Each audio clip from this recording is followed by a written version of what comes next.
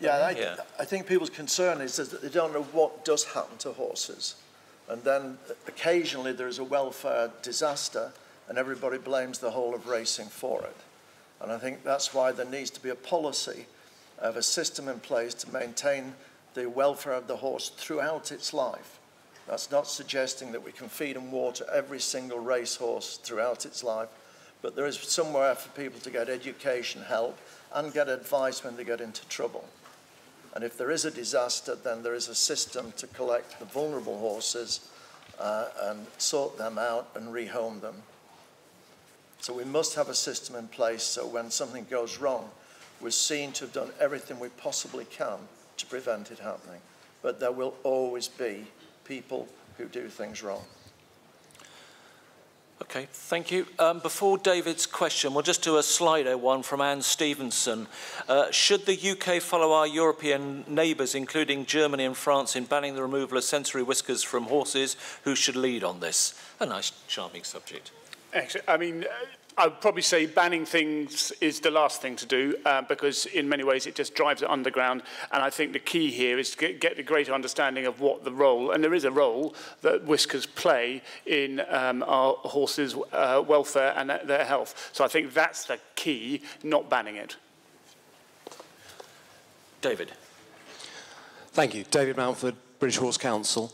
In the days of, we're very good at bashing government, but Lord Gardiner's announcement this morning that it's going to facilitate updating the Central Equine Database is much appreciated by the industry. But on the welfare side of things, does Roly think from general health and welfare that simplifying the registration on the Central Equine Database and from Barry's perspective on the lifetime responsibility for the thoroughbred and ability to trace it, that this announcement today will make a difference? I'd like to thank Lord Gardiner. I think it will be transformational. From one end of the scale, you can't call to people to account for the way they're treating and caring for their animal unless you can prove their ownership. And so often cases that we, the RSPCA, Red Wings and everyone else takes in, we can't prosecute them because we don't know who owns them. Now, we're not naive enough to think this is going to change overnight, but the first thing you need to do is have a system that's easy to use. So I think it is transformational, but I also think we need to make sure that people understand the benefits to the everyday horse owner through actually helping you if you lose or have your horse stolen, but also things like access to healthcare and a range of veterinary medicines. So I think there's a real communications job to get people to understand that actually, do you know, having a passport and having a Central Equine Database is really good for my horse, as opposed to the somewhat cynical view that most of us might have had up to now. Harry, yeah. If I could add to that, that regulation for welfare is not a good thing. If people believe it's in their best interest and it's simple, they'll do it. And so I also am grateful for this change in the thing, that if we can make it simple for people to do and they do understand it and they do see it's in their best interest, they'll do it. Just passing a rule is almost a waste of time with horse owners, particularly when you go to places like Appleby. So having something that's simple, that works, and people appreciate it, then they'll use it. Okay. Right, we've got another question on Slido from Lisa Ashton. What actionable advice do Roly and Barry share to brave difficult conversations of polar beliefs, SLO, reach conflict transformation, and future-proof our sport? I think, and Barry mentioned it, and I'm not sure if I'm going to hit the nail on the head here at all, but I don't believe just because something's difficult to do, and I'm relating here to vets having conversations with their horses if their horses are overweight. I'm relating to actually welfare, you know, the right welfare choice can be to euthanize the animal. You know, these are difficult conversations to have, and I will go on record and say that, you know, with all the horrific coverage in Australia around the slaughterhouse and the thoroughbreds that came off the track there, the issue there, in our belief, isn't sending your animal to the slaughterhouse, because for some people that should be an option if that's what they want. The vast majority of people shouldn't do. But what was clearly outrageous there was the conditions. But I don't think you can just sweep those issues under the carpet. We need to justify to the public what we're doing and how we're doing it. And just because you don't like it doesn't mean you can ignore it. Gentleman there, and then Jeanette, and then we'll pause for lunch. Nigel Oakley, the Suffolk Horse Society. This isn't really a question, but just a comment after the two speakers.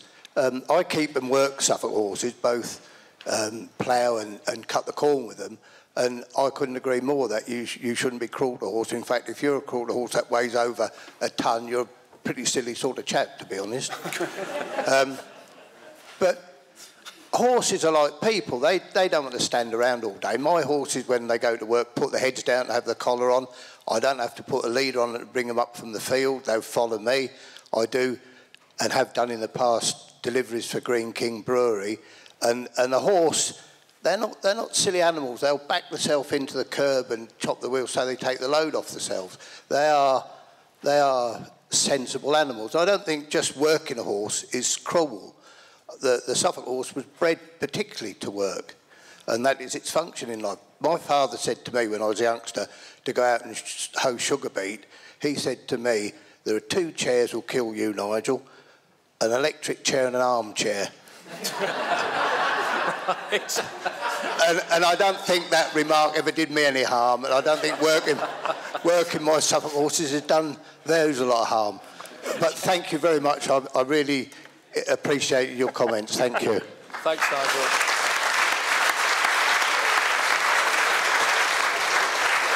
I've got to say, it's no wonder your Suffolk horses work if an electric chair's on the back.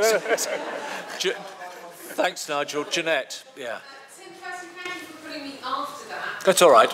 It's all right. But I'm just want to pick up something Roly said earlier, and maybe just challenge the room and those watching on live stream who do ride.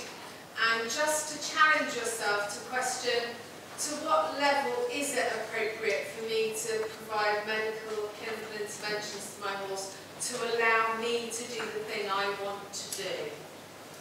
So I think that's a personal question everyone needs to start thinking about before we as a sector try coming to conclusions. Is a Danilon sachet a day okay? Is injecting the hops every few weeks okay? What's the limit to us as horse riders, to what we do to our horses to enable them to do what we want to do for our pleasure? And I think that's a challenging question for all of us, because veterinary medicines and interventions are improving all the time. Barry first, and then... The answer to that in every question is what is best for the horse?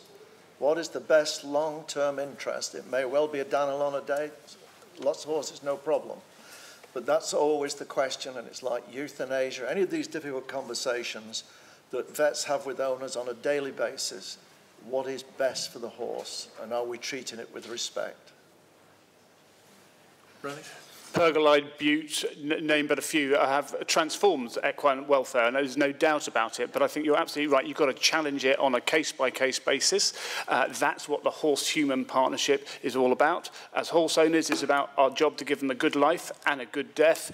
And I think the other thing I would say is that we need to invest more, and it's great to see that we're starting to do this collectively, in quality of life. Very challenging issue in people, and our understanding of how we can measure and assess quality of life in equines is, I would say, still pretty rudimentary, but is certainly getting better. And I think that's the way we can really help owners challenge themselves, is through measuring and having an assessment of their quality of life. So when that decision comes, you can feel more confident and not be so liable to the chatter on the livery yard, where sometimes euthanasia is the last thing to consider. Great. Thank you very much. That's been a really good session. So thank you very much, Roly and Barry. Really good. Thank you.